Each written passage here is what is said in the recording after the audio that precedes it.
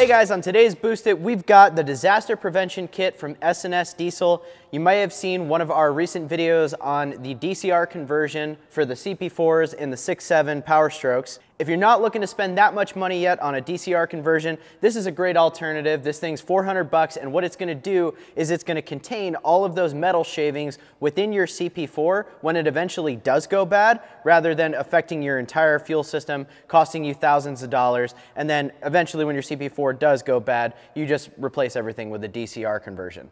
This is a great first step to protecting the fuel system on your 6.7 because we all know those CP4s are no good. If you guys have any more questions on this, hit the link in the description or visit dieselpowerproducts.com. We'll help you get exactly what you need for your truck.